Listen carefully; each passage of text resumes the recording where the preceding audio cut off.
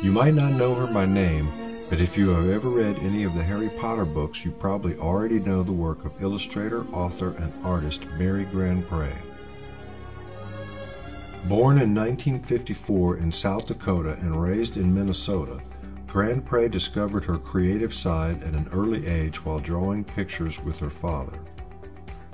After earning a BFA from Pomona College, she enrolled at the Minneapolis College of Art and Design. Originally, GrandPre intended to study painting, but decided to go in a different direction when she discovered her talent as an illustrator. She went through growing pains early in her career. Work was hard to find, and she was still searching for a style to distinguish herself.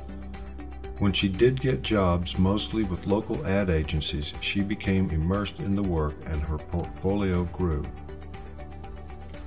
Eventually, her own style emerged, a style she refers to as soft geometry.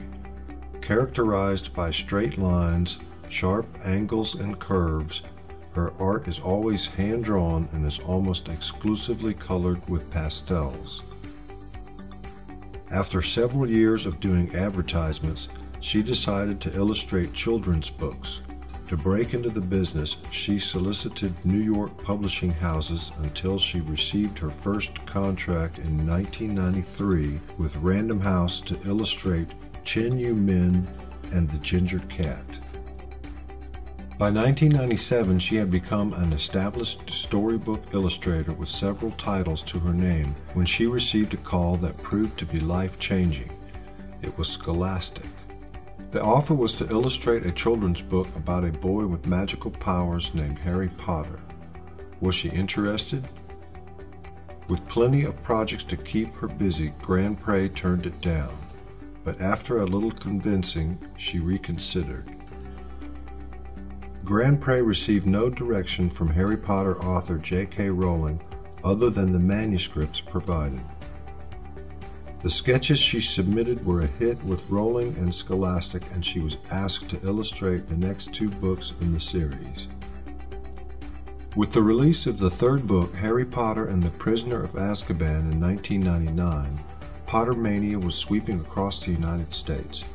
Her illustration of Harry Potter even appeared on the cover of Time magazine. GrandPre's artwork was many readers' first impression of the young wizard in the magical world of Hogwarts. On a whim, she created the iconic Harry Potter logo with the lightning bolt motif that is on every piece of Harry Potter merchandise from movie posters to lunchboxes.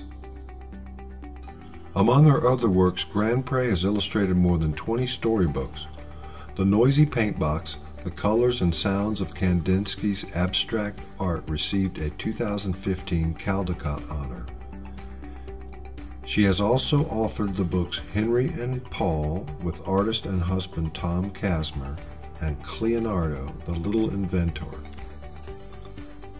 A Sarasota resident since 2003, today GrandPre channels her passion for light, color, and drawing into evocative fine art paintings that combine the abstract with realism. Because of her distinguished career illustrating the characters and sceneries of storybooks with her timeless and strikingly vivid style, and for her iconic Harry Potter illustrations that continue to spark imaginations and inspire new generations of children to love reading, the Florida Division of Arts and Culture proudly inducts Mary GrandPre into the Florida Artists Hall of Fame.